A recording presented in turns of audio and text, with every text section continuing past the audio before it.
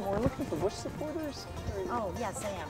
Oh, great. What would you like to see out of a new Bush administration, like coming up in the next 4 years if he's elected? I believe that he made the right decision about Iraq.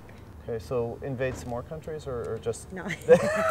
How about, I know the gas rates are going to go sky high. There's maybe some type of new drilling in the United States. Yeah, we can. There's we probably could a lot do of some wilderness drilling, underdeveloped areas that do have oil and gas. There are a lot of wilderness yet. areas, and a lot of groups like Greenpeace, for example, say that we should be looking at renewable sources of energy and that sort of thing. But that's something that, Fossil fuel? as opposed to fossil fuel, yeah. And that's something that we can't and won't deliver on because we have all these ties to the oil industry and stuff. Right.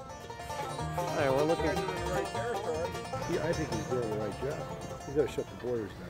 You mean, right, against terrorists? We really got to check out every single person that's come into this country within the last 2 years who's immigrated from any Arab country, and they've got to be checked out.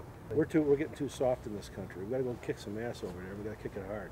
Kicking ass, we can probably deliver that, yeah. You'll see in the next 6 weeks, we're going to take that nuclear plant out in Iran.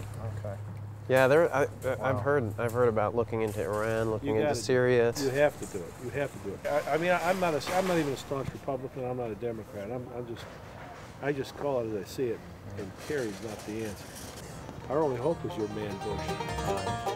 Thank you very much. Cool.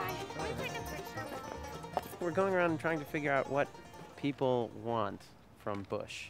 We want him to win. Okay. That's what we want. And why is that?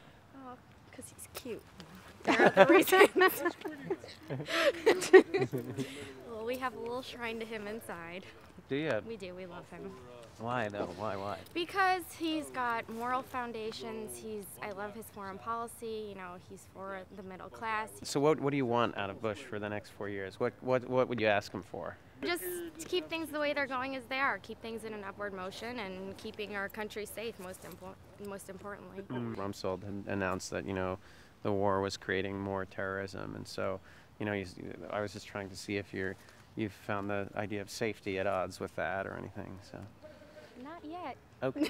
Terrorism has always existed. It will continue to exist. Okay, that'll work. Yeah.